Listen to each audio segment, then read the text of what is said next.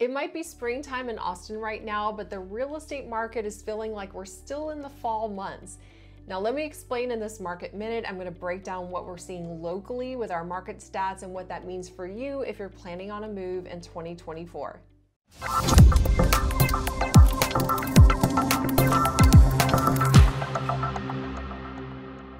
So in the latest stats from the Austin Board of Realtors, we can see that prices went up in the city of Austin.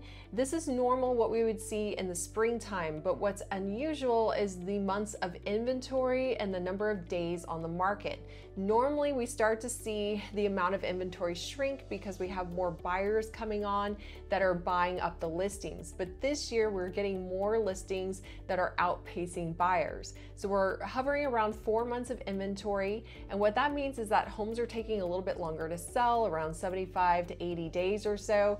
And also buyers are able to negotiate more. So the list to sales price is about 5% off. This also doesn't reflect discounts that buyers are getting. So they might still lower the price and get additional closing costs or incentives to help offset their interest rates.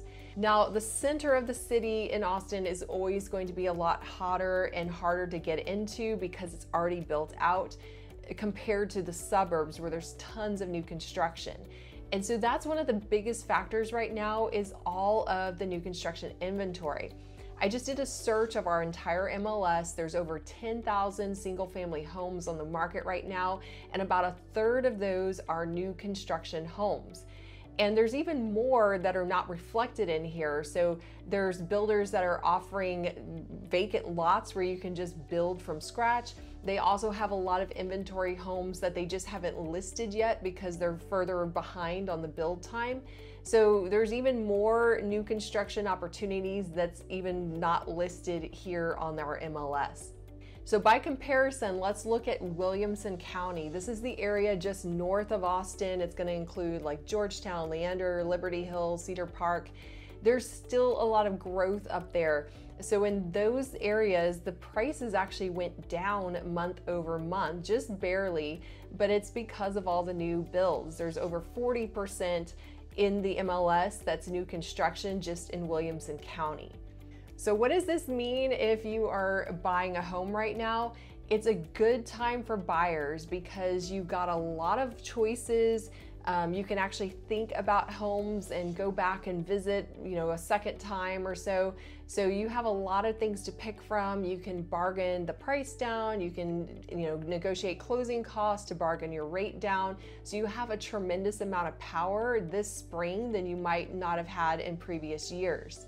If you're selling a home, don't get discouraged. We just sold a home ourselves and we're so happy we did it. You have to be realistic with your pricing, especially if you're competing against a lot of new builds. Everyone's going to pay more for a brand new home than they will for your older existing home. So keep your price in check.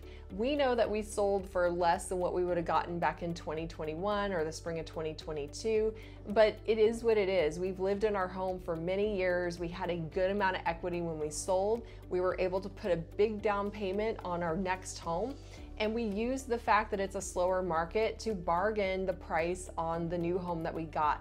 So we looked at it as a wash, yes, our home value was down a little from where it was a couple of years ago, but so is the value of the home that we're buying. So if you're staying in the same area, it's an even trade. We just need to look at how much equity you have and what you can do to leverage that in your next purchase. Now, the other big thing that is affecting our market right now is interest rates.